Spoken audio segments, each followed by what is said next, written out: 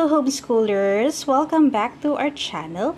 And for today's video, I'm going to share with you yung aming grade 1 curriculum choices.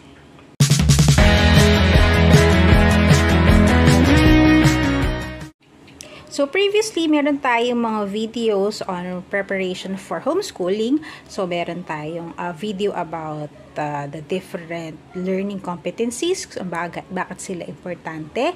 And meron tayo isang video naman is kung paano naman kami gumagawa ng aming learning plans. Ayan. So for today, ito, hindi pa ako actually tapos sa learning plan. Hindi pa, kasi hinihintay ko rin yung list ng curriculum from the homeschool provider at titingnan ko kung alin doon nang i-incorporate ko sa aming homeschool. Ayan. So, the schedule would and the lessons would really be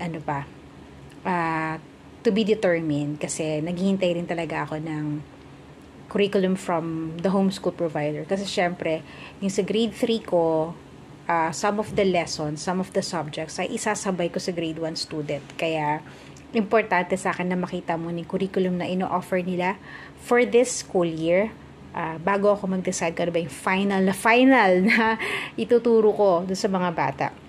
So, here, ito yung mga books na gagamitin namin for grade 1.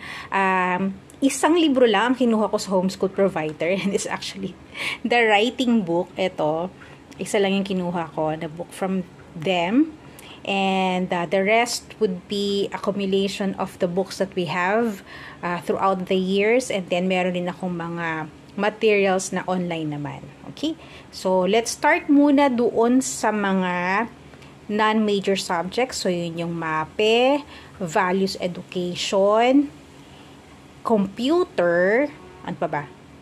O yun, yung tatlong yun, values, MAPE, computer. Ayan. Alright, so start. So for writing, ito na nga, ito yung Happy Writing, Basics of Handwriting na book. Ito yung nakuha namin sa homeschool provider. Ayan. MAPE, for health, we will be talking about the different Filipino food. For arts naman, we will have art appreciation. Okay, kay Fabian dela Rosa. Actually, ginawa ko na to sa dalawa ko pang older kids. Pero nung sumabay si Bunso noon, maliit pa siya. Parang 2 years old pa lang ata siya, or 3. Kaya, ayan. So, we're gonna do art appreciation for MAPE. And then, sa the next quarters, I still have some paintings there from other artists. So, for this quarter muna, we'll just go with Fabian dela Rosa. Siguro, quarter 1 and quarter 2. PE, syempre, he is, the usual PE lang naman. Takbo sa labas, play with ball, ayan, and swimming. For values education, and a bit of MAPE na rin siguro, kasi kasama doon sa health and safety, we'll be using the books ng HIAS, Be Helpful, Be Safe, Be Healthy, Be Polite, The Life of Jesus, so yung religion, kasama yan. Set of the Help Me Be Good series. So, we will be using these books. So, siguro one character per week. Yeah. So, this will be for English and values education na. So, dalawang subject na rin. Also, meron pa akong book from the previous years na sa aking isa pang anak is yung Growing in Character na from the homeschool provider. Ito yung ginagamit rin ng homeschool provider. So, titignan ko kung ano magagamit namin dyan na pages na nagko-coincide dito sa mga storybooks natin. For computer, for our little boy, our grade 1 student, we'll be focusing on the different parts of the computer, alin ang keyboard, alin ang monitor, look into technology. He's familiar naman na with the phones and tablet and the applications. I want to focus for computer on the safety pagdating sa paggamit ng mga devices na ito. Eventually, we'll be covering naman yung Microsoft Paint. Alright, next for Filipino, major subject na tayo ha. For Filipino, ang gagawin naman namin is first 2 quarters, we'll be focusing lamang on the alphabet and then literature and vocabulary. Ayan. So, here I have some storybooks from Adarna. So, we will be reading these. Basa naman niya na yung iba dyan. Pero, syempre, ulitin namin magbasa ulit nito. Read alouds, and at the same time, gusto ko rin siyang matutong bumasa ng Filipino. Kasi ngayon, English pa lang kaya niyang basahin. Ayan. So, kasama dito ay yung worksheets. Ayan, we have this. We had this, ano ba?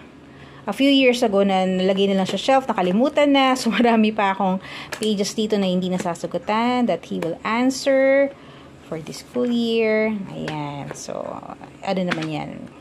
Ang maganda dito kasi, nakakonect siya dun sa storybooks ni Adarna. Also, nakikita nyo, Kinder na book for Filipino. Why? Kasi nga, ipa niya ganoon naaalala lahat ng Filipino alphabet, like yung NG, NY, mga ganyan, pati yung ano. Saka syempre yung vowels. Pwede nyo, ma-interchange niya pa yung sound, like letter U, di ba? It's an Syempre, pagdating sa Filipino, it will be an U talaga. So, ayan. So, we will be using this again, yung Filipino book niya nung kinder. Ayan. And, of course, para sa vocabulary, syempre, gagamitin natin ang, let me move here, gagamitin namin ang wikahon A.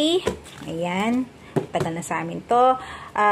Magsa-start kami sa gumamela. Bale, hindi ko siya nagawang gamitin talaga sa anak ko, sa pangalawang anak ko. So, magsasabay na kami, isasabay ko na siya doon. Sa grade 1 and grade 3, sasabay ko na sa vocabulary. So, magsa-start kami sa gumamela. Ayan, ito yung gumamela yung first. Level 1 na sila kagad. Automatic na yun. So, level 1 na kagad para automatic na yun na at least dun sila pareho magsa-start. So, nakapag-start na ako ng ibang stories dito ng gumamela dun sa aking second child. Pero, hindi namin natutukan yan. Kaya, this school year, mama, magsipag ka. Tutukan mo yung wikahon A at sayang naman, hindi magagamit. At ano rin, syempre, maganda rin natututunan yung mga bata, yung mga Filipino words. Kaya yun, nahihirapan silang intindihin talaga yung Filipino subject, yung grammar, kasi hindi na naintindihan yung Tagalog. Ayan, so, yeah. So, focus ko yan, vocabulary for Filipino. For araling panlipunan, okay, ito from my daughter, nung grade 1 siya, hindi niya natapos to. Titignan ko pa kung magagamit namin dito. For sure, meron naman. For, Araling Panlipunan. But basically, our focus for Araling Panlipunan for grade 1 ay family unit. Alright? So, different kinds of family. Like extended, ganyan. Community, the barangay, and then the city. So, yun ang focus namin. So, ito yung mga naisip ko na pwede namin gamitin for Araling Panlipunan. So, we have here the Smart Wizard by Vibal. I checked their website. Hindi na ata sila nagbebenta nito. Wala na.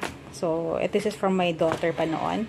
And then, the National Geographic Student World Atlas. Pahapyaw lang naman yan. I just want him to understand kung nasa na Pilipinas sa Earth. Yun. And then, my first atlas of the Philippines. Syempre, just an introduction kung saan siya nakatira. Ano makikita sa ibang lugar. Ayan, iba't ibang food. Masaya to. And then, just a visual journey of the Philippines. So, just nice books. Ayan. Ayan. The best pa rin naman for them to learn about the country is when you travel talaga. So, hopefully, God willing, we'll be able to travel this school year. Okay. For English talaga, ang main curriculum ko would be from The Good and the Beautiful. But I'll share here with you some of the other things that we'll be using. The Tales by Beatrix Potter. This is for just read alouds. Kasama nung, these are just samples ng read alouds. We have a lot in our library for read alouds. And then here, nabili ko sa Big Bad Wolf. The first grade language arts workbook. Yan natin. Ayan. So, gagamitin namin to. Reading and writing. With stickers. And then, improving spelling. Na ginamit ko sa aking daughter last year. So, nasagutan niya na to. So, I'll be using na lang I'll just use this as a reference. We have here the Deep Ahead First Grade Trivia. Just wonderful questions. Masayang game lang to. And then we have the for science, dahil walang curriculum for science for grade 1 and it starts with sa grade 3. Initially, ang plan ko talaga is to follow the curriculum of the homeschool provider. But depende pa din. So, titingnan ko muna kung ano yung nasa curriculum nila. Ito yung magagamit ko for sure. The Earth and Space Science from nabili ko nito sa Big Bad Wolf. This is for grades 4 to 8. Ba't grade 4 to 8 grade 1 yung anak mo? Kasi nga isasama ko siya sa mga lessons ng ate niya. So for any experiment that we will be doing na applicable sa age nila, gagamitin namin to. Yeah, so that's for reference. And then Smart Wizard Science from Vival na hindi na wala na sa website nila. Still have some pages here na hindi nasugutan ng daughter ko. Ng grade 1 siya. So, we will be using this. Quarter 1 lang yan, but you can always use it the whole year.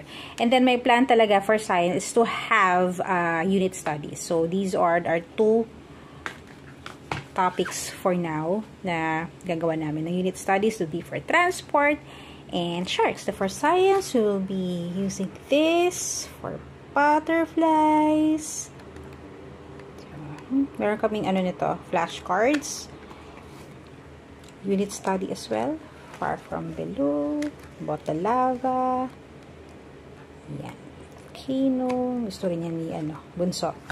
And then for individual reading, yan lang magbabasa on his own. We have here the set of the different little workmates.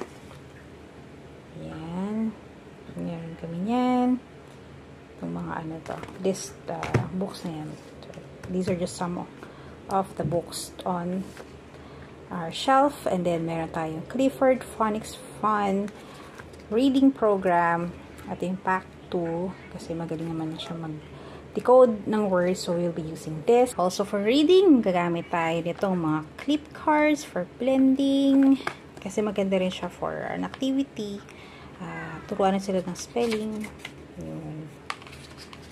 Thank you again to Mami SJ sa pamana. Gamit namin yan. Have here from Leapfrog. Yan. Long vowel sounds. We use these. Different digraphs. Yan. Right. And syempre, meron tayong flashcards for sight words. So, gagamit tayo nito for grade 1. I bought this sa Shopee. I'll leave the link sa baba pag nakita ko ulit siya. And then, here for kinder. Ayan, I want to make sure that he can read and he can spell. Yan, kaya nandito pa rin siya, kaya kasama pa rin siya dito. For math, we will be using the Good and the Beautiful na curriculum. Nabanggit ko before na isasabay ko siya sa grade 3 student ko. But I've decided kasi doon sa aking grade 3 student na susundin namin yung curriculum ng homeschool provider. Okay, so dahil susundin ko sa kanya, sa homeschool provider, I thought siguro mas madali siguro for me na tutukan na lang sila in their particular level. Kasi madali lang naman mag-increase ng lessons kung sakali masyado na tong magaan for my grade 1 student. So here, na-print ko ng ilang pages kasi hindi ko muna print lahat dahil maubusan ako ng ink. Ayan. So, ayan. And then, ilalagay ko na lang siya sa 3-hole binder para meron kaming copy.